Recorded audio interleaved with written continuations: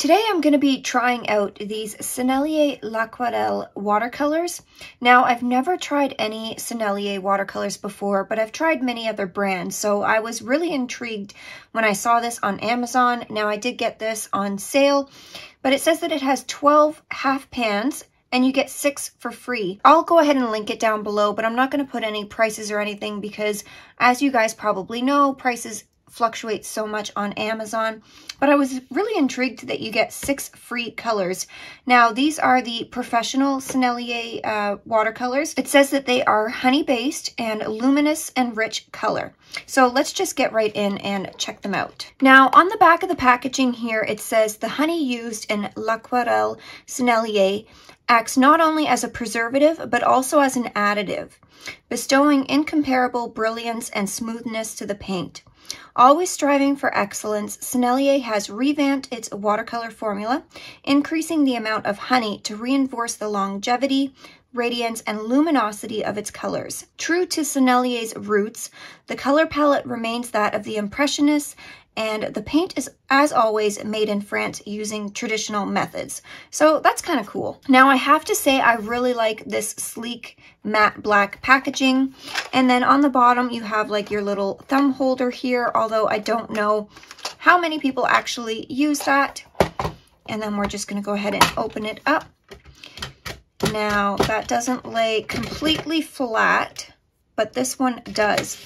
So I don't know if you can like somehow fix that or bend that, but if you're going to put water in here, then your color's all going to like kind of run down there. So, I mean, I don't want to bend it too much, but maybe you could fix that.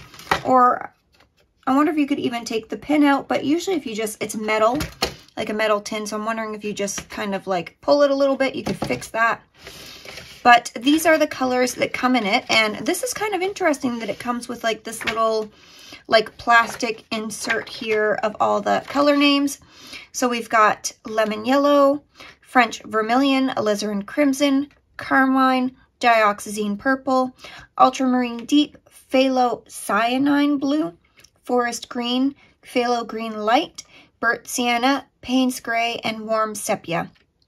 And I'm pretty sure these must be the 12 colors that come in the 12 set here. And then these are our 6 free colors. So we get Naples Yellow Deep, Bright Red, Venetian Red, Cineris Blue, Raw Umber, and Ivory Black. And it's got some numbers here like 566, 619, Series 1, and some information. But I'll have more information on the pigments and the lightfast and all that when I do the swatching. I'll kind of let you guys know about that. I wonder if this comes out, or is this okay? It does come off,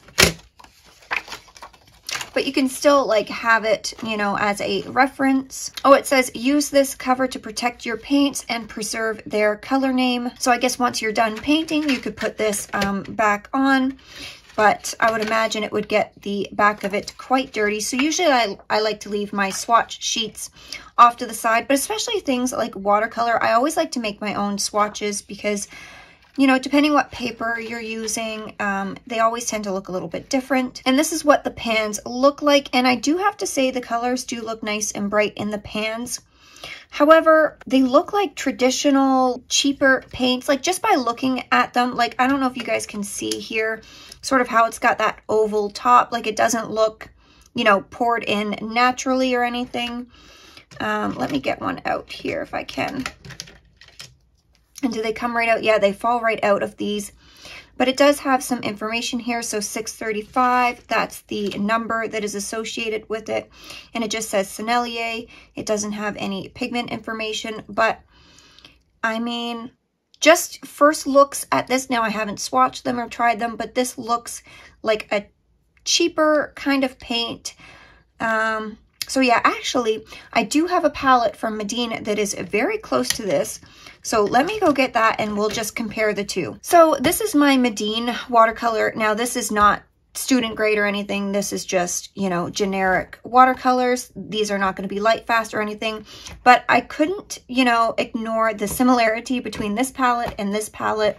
So it's the same on the front, except this is matte black and this is like a shinier blue.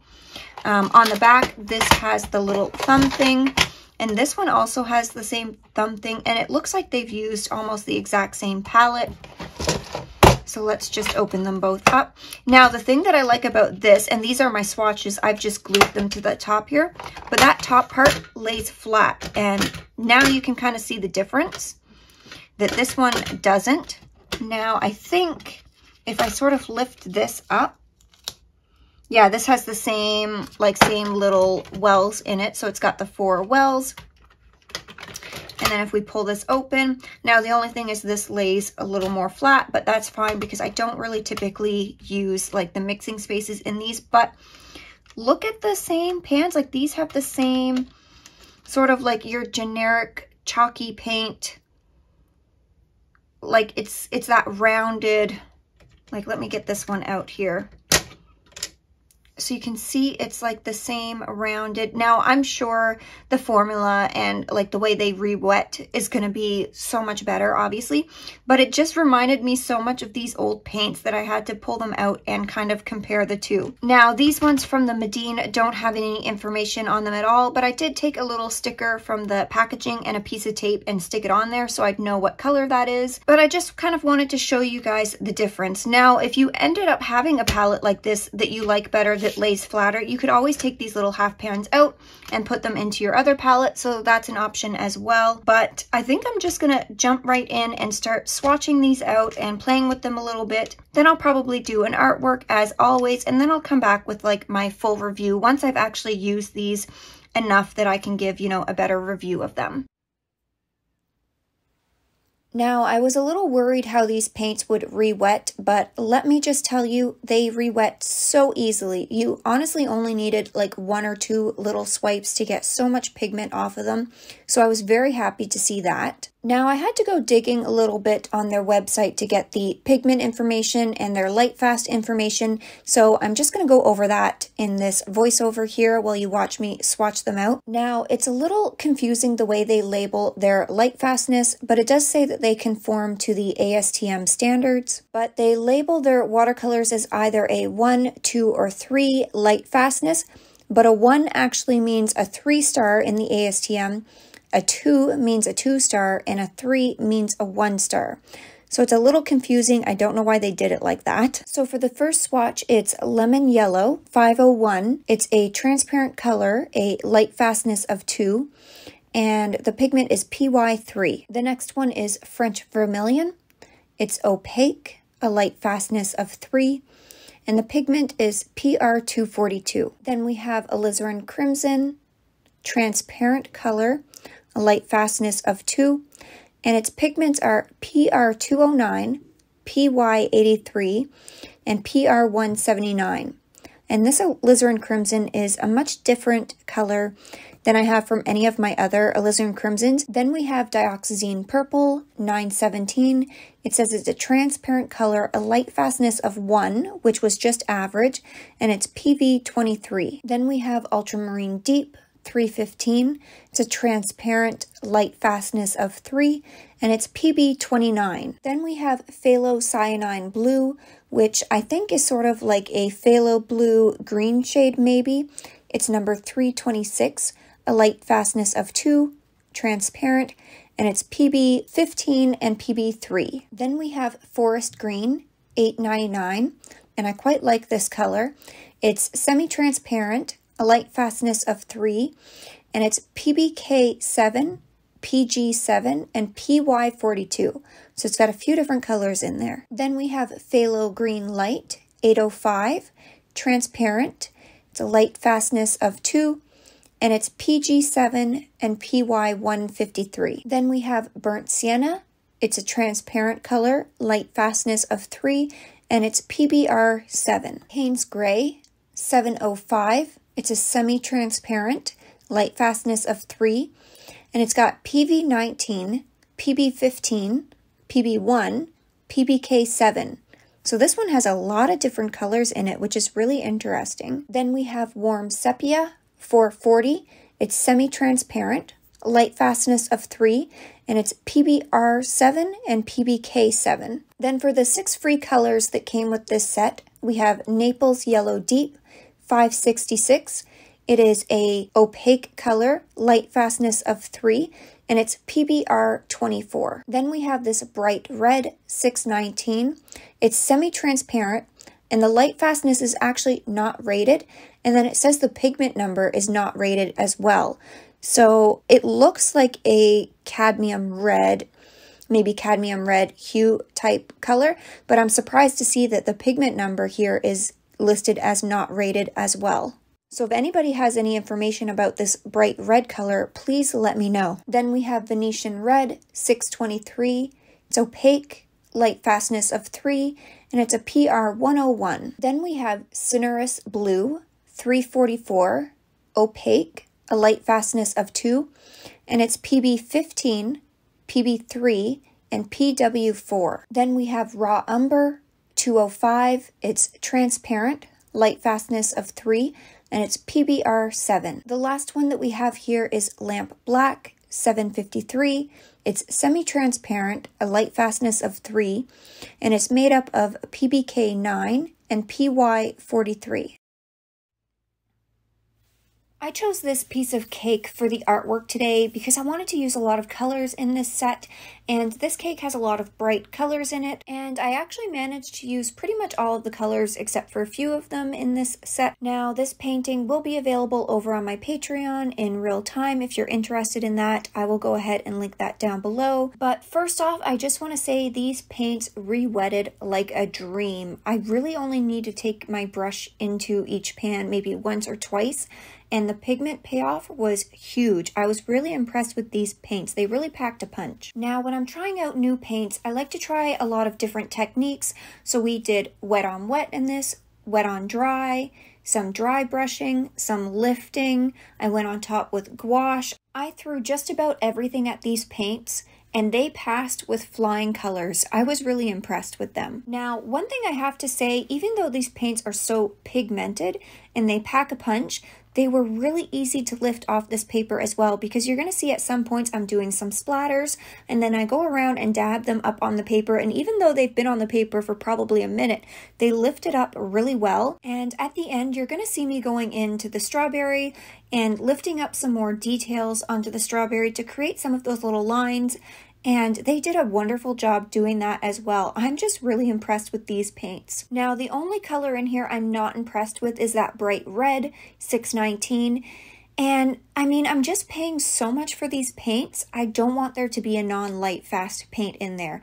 And Sennelier's whole thing is they are professional, they're light fast, you know, they're a good brand. So if I'm paying a lot for these paints, I want to be able to use every color that's in the set. Now, I was able to take the French Vermilion and the Carmine, which is a warm orangey red and a cool pinky red, and I mixed those together and got a color that was pretty close to that bright red, but I don't want to have to jump through hoops to get my professional supplies to work for me.